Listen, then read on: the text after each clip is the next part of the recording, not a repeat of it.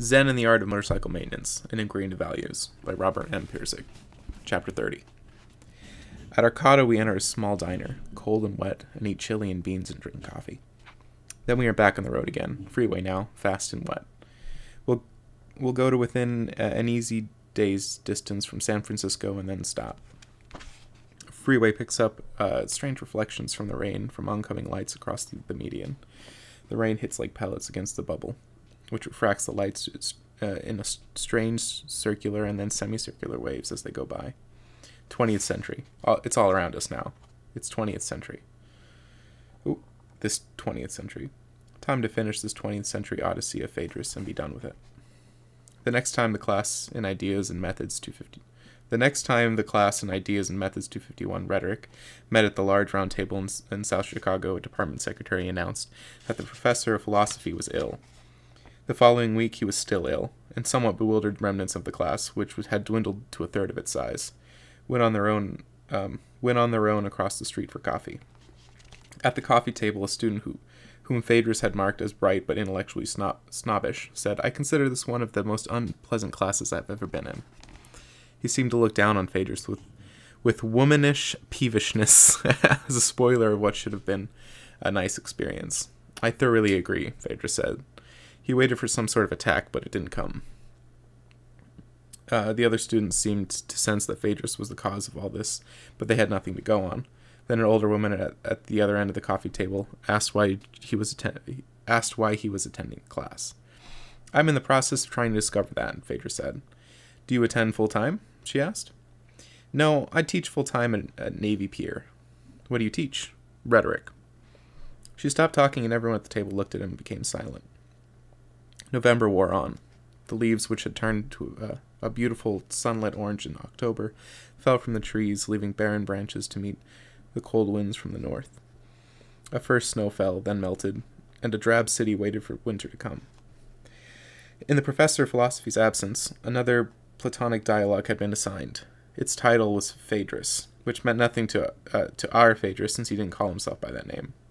The Greek Phaedrus is not a sophist, but a young orator who is a foil for Socrates and his dialogue, which is about the nature of love and the possibility of philosophic rhetoric. Phaedrus doesn't appear to be very bright, and has an awful sense of rhetorical quality, since he quotes from memory a really bad speech by the orator Lysias.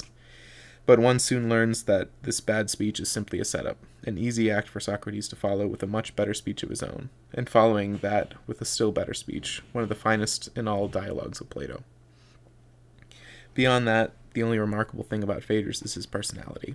Plato often names Socrates' foils for characteristics of their personality. A young, over-talkative, innocent, and good-natured foil in the Georgias is named Polus, which is Greek for colt. The horse, not the not the religious organizations that hold people against their will. Phaedrus' personality is different from this. He is unallied to any particular group. He prefers the solitude of the country to the city. He is aggressive to the point of being dangerous. At one point, he threatens Socrates with violence.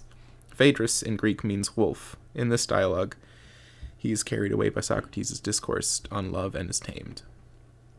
Our Phaedrus reads the dialogue and is tremendously impressed by the magnificent poetic imagery, but he's not tamed by it because he also smells it in a faint odor of hypocrisy. The speech is not an end in itself, but is being used to condemn that same effective domain of understanding it takes its rhetorical appeal to. The passions are characterized as the destroyer of understanding, and Phaedrus wonders if this is where the condemnation of the passions so deeply buried in Western thought got its start. Probably not. The tension between ancient Greek thought and emotion is described elsewhere as basic to Greek makeup and culture. Interesting, though. The next week, the professor of philosophy again does not appear, and Phaedrus uses the time to catch up on his work at the University of Illinois. The next week, in the University of Chicago bookstore across the street from where he's about to attend class, Phaedrus sees two dark eyes that stare at him steadily through a shelf of books. When the face appears, he recognizes it as a face of the innocent student who had been verbally beaten up earlier in the quarter and had disappeared. The face looks as though the student knows something Phaedrus doesn't know. Phaedrus walks over to talk, but the face retreats and goes out the door, leaving Phaedrus puzzled and on edge. Perhaps he's just fatigued and jumpy. The exhaustion of teaching at a Navy pier on top of the effort to outflank the whole body of Western academic thought in University of Chicago was forcing him to work and study 20 hours a day with inadequate attention to food or exercise. It could be just fatigue that makes him think something is odd about that face. But when he walks across the street to the class, the face follows, about 20 paces behind. Something is up. Phaedrus enters the classroom and waits. Soon, there comes a student again, back into the room after all these weeks. He can't expect to get credit now. The student looks at Phaedrus with half a smile. He's smiling at something, all right. At the doorway, there are some footsteps, and then Phaedrus suddenly knows, and his legs turn rubbery, and his hands start to shake.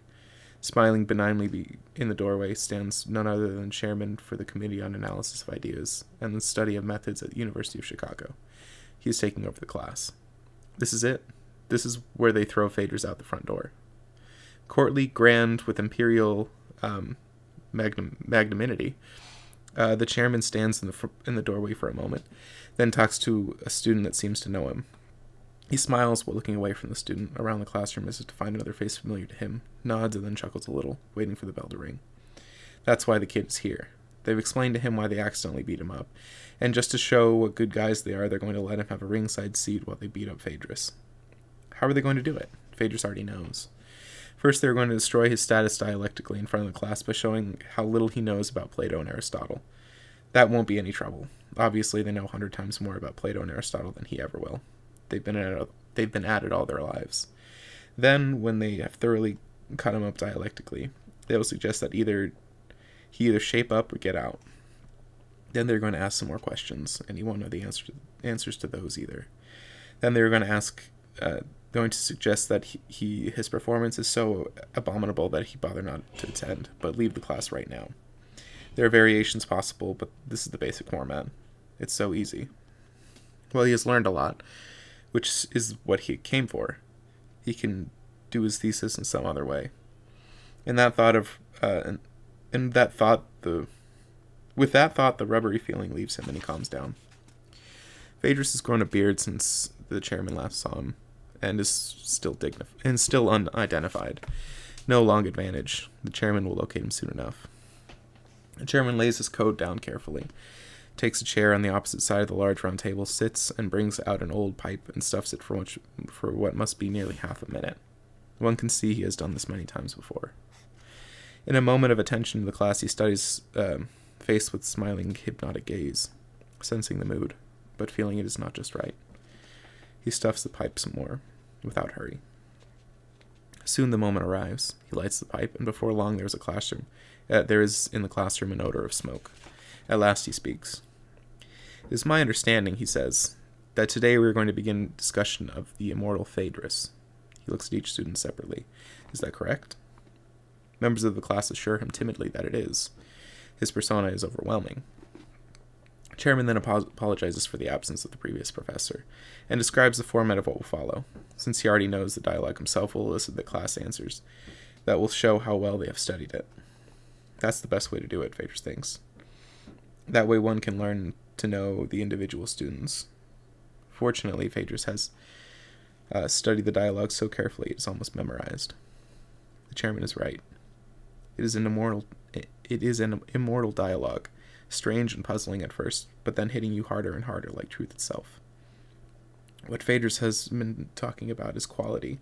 Socrates, who appears to have described the soul, self-moving, the source of all things, there is no contradiction. There never really can be between the core terms of monistic philosophies. The one in India has got to be the same as the one in Greece. If it's not, you've got two. The only disagreements among the monists concern the attributes of one, not the one itself. Since the one is the source of all things and includes all things in it, it cannot be defined in terms of those things, since no matter what thing you use to define it, the thing will always describe something less than the one itself. The one can only be described allegorically, through the use of analogy, of figures, imagination, and speech. Socrates chooses a heaven and earth analogy, showing how individuals are drawn towards one by a chariot drawn by two horses. But the chairman now directs a question to the next student to the student next to Phaedrus. He is baiting him a little, provoking him to attack. The student, whose identity is mistaken, doesn't attack, and the chairman, with great disgust and frustration, finally dismisses him with a rebuke that he should have read the material better. Phaedrus' turn. He is calmed down tremendously. He must now explain the dialogue. If I may be permitted to begin in my own way, he says, partly to conceal the fact that he didn't hear what the previous student said. The chairman, seeing this as a further rebuke to the student next to him, smiles and said contemptuously, "It is certainly a good idea." Phaedrus proceeds. I believe in this dialogue the person of Phaedrus is characterized as a wolf. He has delivered this quite loudly, with a flash of anger, and the chairman almost jumps. Score. Yes, the chairman says with a gleam in his eye. In his eye shows he now recognizes who this bearded assailant is. Phaedrus in Greek does mean wolf. That's a very accurate observation. He begins to recover his composure. Proceed. Phaedrus meets Socrates, who knows only the ways of the city, and leads him into the country. Whereupon he begins to recite a speech of the orator Lysias, whom he admires. Socrates asks him to read it, and Phaedrus does. Stop, says the chairman, who's now completely recovered his composure. You are giving us a plot, not the dialogue. He calls on to the next student. None of the students seem to know, to the chairman's satisfaction, what the dialogue is about.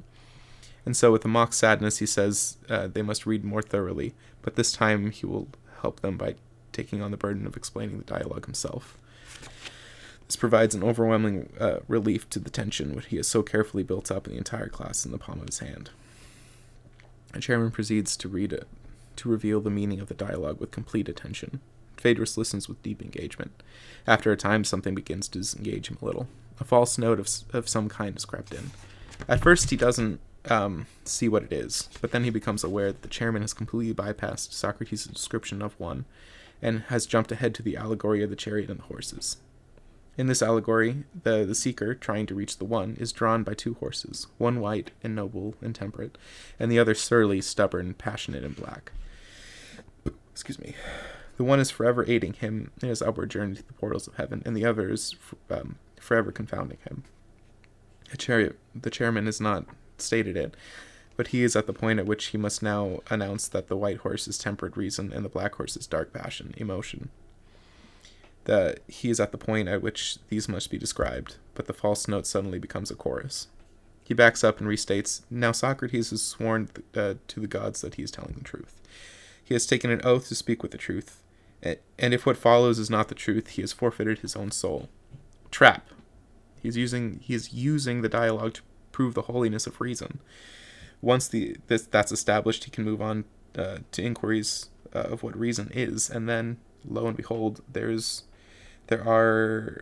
we are in Aristotle's domain again. Phaedrus raises his hand, palm flat out, elbow on the table. Where before his hand was shaking, now is deadly calm. Phaedrus senses that he is now formally signing his own death warrant here, but knows he will sign another kind of death warrant if he takes his hand down. The chairman sees the hand, is surprised and disturbed by it, but acknowledges it. And then the message is delivered. Phaedrus says, all this is just an analogy. Silence. Then confusion appears on the chairman's face. What? He says. The spell of his performance is broken. This entire description of the chariot and the horses is just an analogy. What? He says again, then loudly. It is the truth. Socrates has sworn to the gods that it is the truth. Phaedrus replies, Socrates himself says it's an analogy. If you will read the dialogue, then you will find that Socrates specifically states it is the truth. Yes, but prior to that, in, I believe, 2 paragraphs, he has stated that it is an analogy. The text on the table...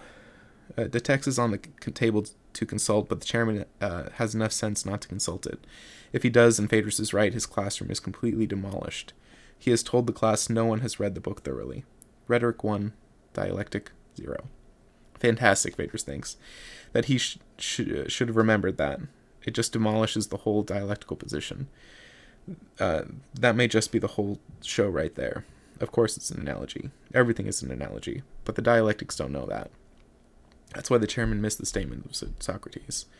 Phaedrus has caught it and remembered it. Because if Socrates hadn't stated it, he wouldn't have been telling the truth.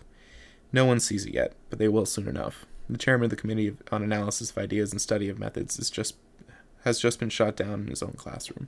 Now he is speechless, and he can't think of a word to say. The silence which so built his image in the beginning of the class is now destroying it. He doesn't understand from where that shot has come. He's never confronted a living sophist, only dead ones. Now he tries to grasp onto something, but there isn't nothing to grasp onto. His own momentum carries him forward into the abyss, and when he finally finds words, they are the words of another kind of person, a schoolboy who has forgotten his lesson, has gotten it wrong, but would like our indulgence anyway. He tries to bluff the class with the statement he made before, that no one has studied very well, but the student to Phaedrus' right shakes his head at him. Obviously someone has.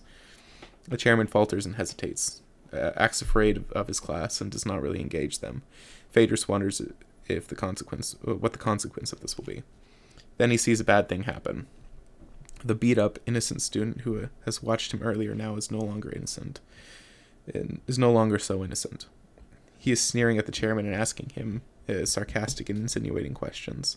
The chairman, already crippled, is now being killed, but then Phaedrus realizes this was what he was intended for himself. He can't feel sorry, just disgusted. When a shepherd goes to kill a wolf and takes his dog to see the sport, he should take care to avoid mistakes. The dog has certain relationships to the wolf, if the shepherd may have forgotten. A girl rescues the chairman by asking easy questions. He receives the questions with gratitude, answers each at length and slowly recovers himself. Then the question is asked him, "What is dialectic?" He thinks about it, and then, by God, turns to Phaedrus and asks if he would care to answer. "You mean my personal opinion?" Phaedrus asks. "No, let us say Aristotle's opinion." No subtleties now. He is just going to get Phaedrus on his own territory and let him have it. "As best I know," Phaedrus says and pauses. "Yes, Chairman." The chairman is all smiles. Everything is all set. "As best I know, Aristotle's opinion is that dialectic comes before everything else." The chairman's expression goes from unction to shock to rage in 1/2 second flat. "It does," his face shouts, but he never says it. The trapper tapped again. He can't kill Phaedrus in a statement taken from his own article on the Encyclopedia Britannica. Rhetoric 2, dialectic 0. "And from the dialectic comes forms," Phaedrus continues, but the chairman cuts it off. He sees it cannot go his way and dismisses it. He shouldn't have cut it off, Phaedrus thinks to himself. Where a real truth seeker is not a propagandist for a particular point of view, he would not. He might learn something. Once it's stated that the dialectic comes before anything else, his statement itself becomes a dialectical entity, subject to dialectical question. Phaedrus would have asked, what evidence do we have that the dialectical question and answer method of arriving at truth comes before anything else? We have none whatsoever. And then the statement is isolated in itself, subject to scrutiny. It becomes patently ridiculous. Here is this dialectic, like Newton's law of gravity, just sitting by itself in the middle of nowhere, giving birth to the universe, say.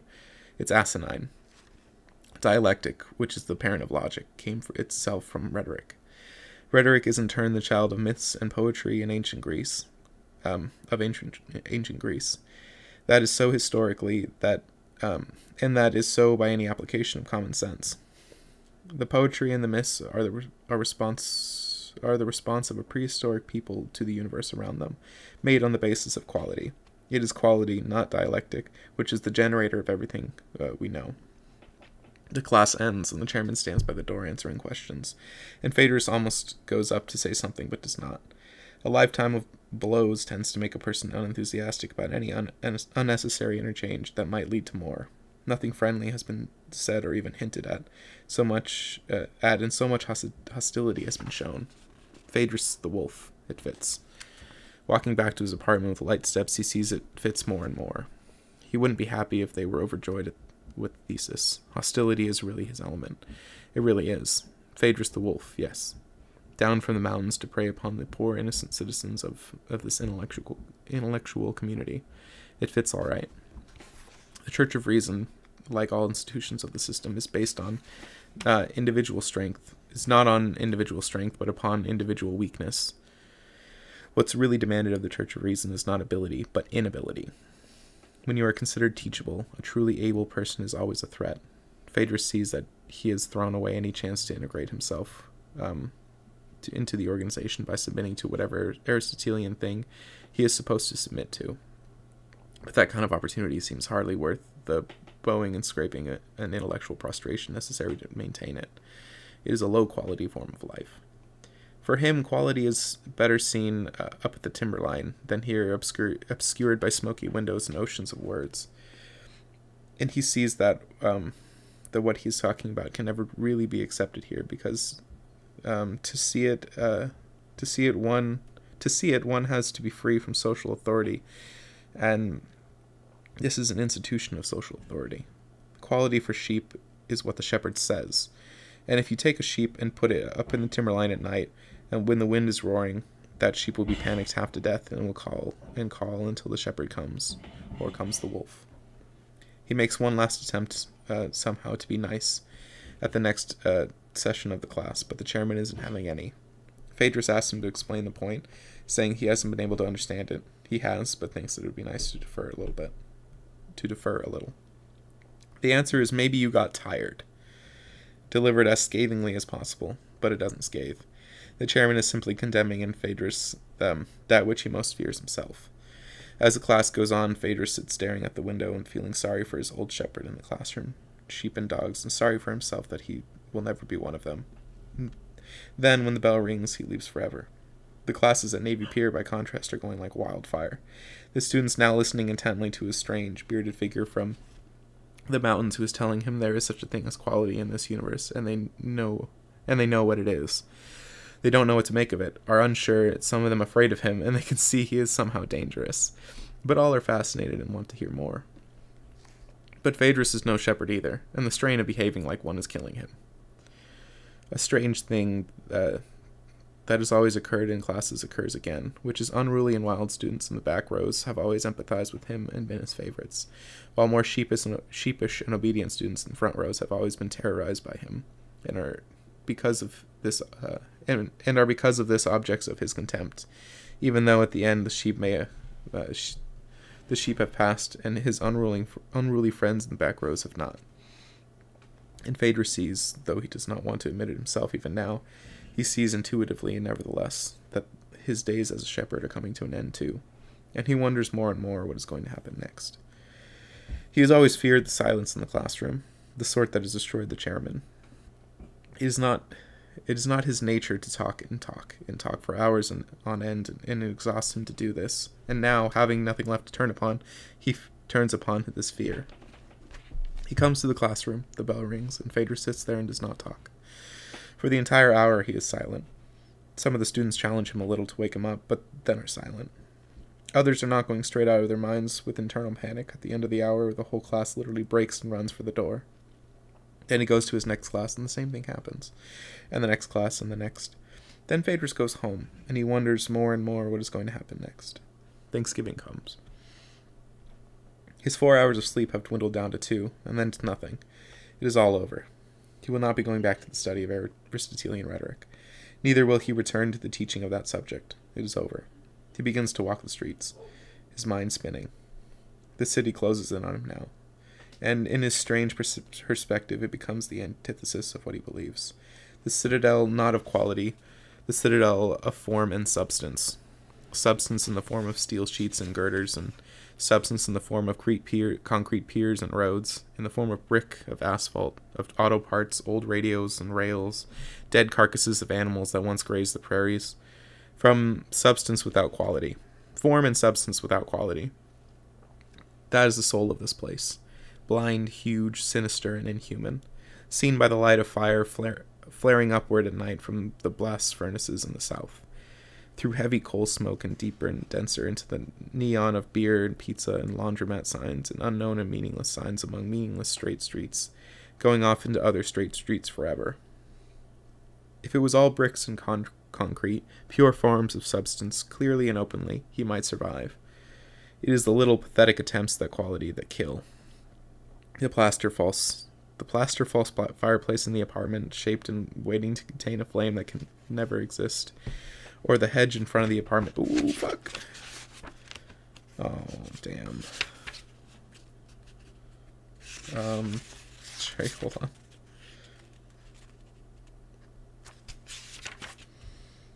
It is the plaster false fireplace in the apartment, shaped and waiting to contain a flame that can never exist, or the hedge in front of the apartment building with the new square feet of grass behind it. A few square feet of grass after Montana.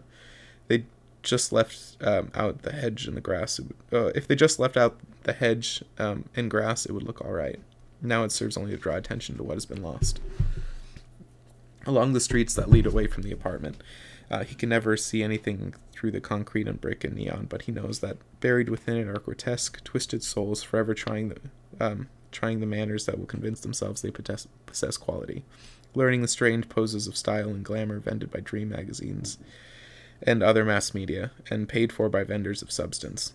He thinks of them at night, alone in their advertised glamorous shoes and stockings and underclothes, off, staring through sooty windows at grotesque shells revealed beyond them, which she poses weak and the truth creeps in. And only truth that exists here, crying to heaven, God, there is nothing here but dead neon, cement, and brick. His time consciousness begins to go. His time consciousness begins to go. Sometimes his thoughts race on at a speed seeming to approach that of light. But when he tries to make decisions relating to his surroundings, he seems to take whole minutes for a single thought to emerge. A single thought begins to grow in his mind, extracted from something he read in the dialogue Phaedrus. And what is written well and what is written badly, need we ask Lysias or any other poet or orator who ever wrote or will write either political or other work, in meter or out of meter, poet or prose writer, to teach us this? What is good, Phaedrus, and what is not good? Need we ask anyone to tell us these things? It is what he was saying months before in the classroom in Montana, a message Plato and every dialectician since him had been missed, since they all sought to define God and its intellectual relation to things. But what he sees now is how far he has come from that. He is doing the same bad things himself. His original goal was to keep quality undefined, but in the process of battling against dialecticians, he has made statements, and each statement has been a brick in a wall of definition he himself has been building around quality. Any attempt to develop an organized reason around undefined quality defeats its own purpose. The organization of reason itself defeats the quality. Everything he has been doing has been fool's mission to begin with. On the third day, he turns a corner at an intersection of unknown streets, and his vision blanks out. When it returns, he is lying in a sidewalk. People are moving around him as if he were not there. He gets up wearily and mercilessly and drives his thoughts to remember the way back to the apartment. They're slowing down. This is about time he and Chris try to find the sellers of bunk beds for the children to sleep in, and after that he does not leave the apartment. He stares at a wall in a cross-legged position upon a quilted blanket on the floor of a bedless bedroom. All bridges have been burned. There is no way back, and now there is no way forward either. For 3 days and 3 nights, Phaedrus stares at the wall of the bedroom, his thoughts moving neither forward nor backward, staying only at the instant. His wife asks if he is sick, and he does not answer. His wife becomes angry, but Phaedrus listens without responding. He is aware of what she says, but is no longer able to feel any urgency about it. Not only are his thoughts slowing down, but his desires too. They slow and slow, as if gaining an imponderable mass, so heavy, so tired, when no sleep comes. He feels like a giant, 1,000,000 miles tall. He feels himself extending to the universe with no limit. He begins to discard things, encumbrances that he has carried with him all his life. He tells his wife to leave with the children, to consider themselves separated. Fear and loathsomeness and shame disappear when his urine flows not deliberately but naturally on the floor of the room. Fear of pain, the pain of the martyrs, is overcome when cigarettes burn not deliberately but naturally down to his fingers until they are extinguished by the blisters formed by their own heat. His wife sees his injured hands and the urine on the floor and calls for help. But before help comes, slowly, imperceptibly at first, the entire consciousness of Phaedrus begins to come apart, to dissolve and fade away. Then gradually he no longer wonders what will happen next. He knows what will happen next, and the tears flow for his family and for himself and for the world. A fragment comes and lingers for an old Christian hymn. You've got to cross that lonesome valley. It carries him forward. You've got to cross it by yourself. It seems a Western hymn that belongs out in Montana. No one else can cross it for you, it says. It seems to suggest something beyond. You've got to cross it by yourself. He crosses a lonesome valley, out of the mythos, and emerges as if from a dream, seeing that his whole consciousness, the mythos, has been a dream and no one's dream but his own. A dream he must now sustain of his own efforts. Then even he disappears, and only the dream of himself remains with himself in it. And the quality, the arete he has fought so hard for, has sacrificed for, has never betrayed, but in all that time has never once understood, now makes itself clear to him, and his soul is at rest. The cars are thinned out to almost none, and the road is so black it seems as though the headlight can barely fight its way through the rain to reach it. Murderous. Anything can happen. A sudden rut, an oil slick, a dead animal. But if you go too slowly, they'll kill you from behind. I don't know why we still go on in this. We should have stopped long ago. I don't know what I'm doing anymore. I was looking for some sign of a motel, I guess, but not thinking about it and missing them. If we keep on like this, they'll all close. We take the next exit from the freeway, hoping it will lead somewhere, and soon we're on a bumpy blacktop with ruts and loose gravel. I go slowly, street lamps overhead, throw swinging arcs of sodium light through the sheets of rain. We pass light into shadow again, without a single sign of welcome anywhere. A sign announces stop to our left, but does not tell which way to turn. One way looks as dark as the other. We could go endlessly through these streets and not find anything, and now not even find a freeway again. Where are we? Chris shouts. I don't know. My mind has become tired and slow. I can't seem to think of the right answer, or what to do next. Now I see ahead a white glow, and a bright sign of a filling station far down the street. It's open. We pull up and go inside. The attendant, who looks Chris's age, watches us strangely.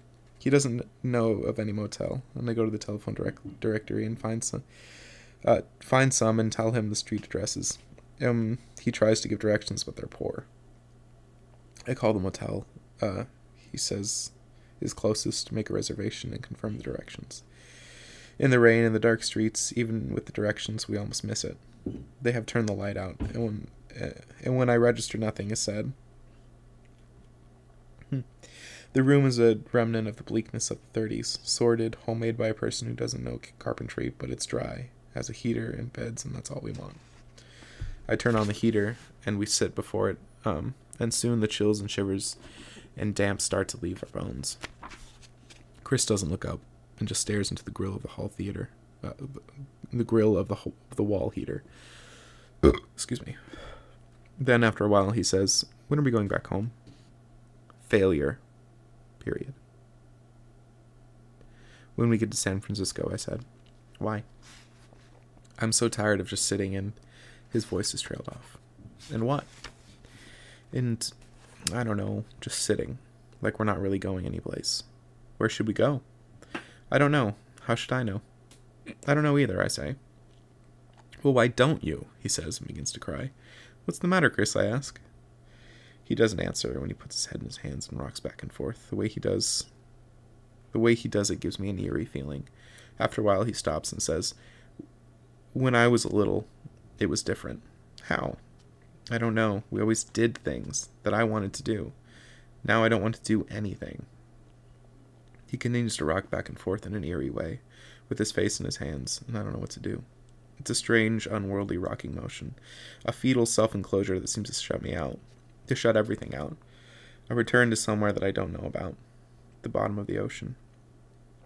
Now I know where I have seen it before. On the floor of the hospital. I don't know of anything to do. After a while we get in our beds and I try to sleep. Then I ask Chris, was it better before we left Chicago? Yes. How? What do you remember? That was fun. Fun? Yes, he says, and is quiet. Then he says, remember the time we went to look for beds? That was fun? Sure, he says, and is quiet for a long time. Then he says, don't you remember? You made me find all the directions home. You used to play games with us. You used to tell us all kinds of stories, and we'd go on rides and do things, and now you don't do anything. Yes, I do. No, you don't. You just sit and stare and you don't do anything. I hear him crying again. Outside, the rain comes in gusts against the window, and I feel a kind of heavy pressure bear down on me. He's crying for him. It's him he misses. That's what the dream is about. In the dream. For what seems like a long time, I continue to listen to the creaking sound of the wall heater, and the wind and the rain against the roof and the window. When the rain dies away, and there's nothing left but a few drops of water from the trees moving in an occasional gust of wind.